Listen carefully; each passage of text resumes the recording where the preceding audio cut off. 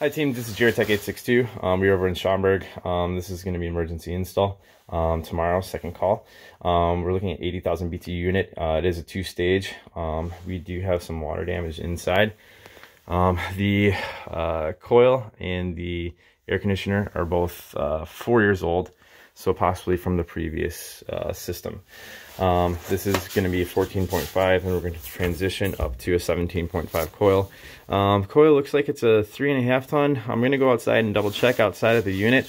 If it is 3.5 ton, we're going to actually have to raise up the furnace to 4 inches off the ground and then put it on a 4-inch bottom box and change the filter to a 20 by 25 by 1. We have an 8 by 19, not a 20, it's 8 by 19 actually, weirdly enough, for our return. We have one supply here, another supply here. Here is our humidifier. It is a saddle valve, so if we update that humidifier, it's going to be a small fan powered humidifier, and we'd have to change that out and put in a angle stop for that.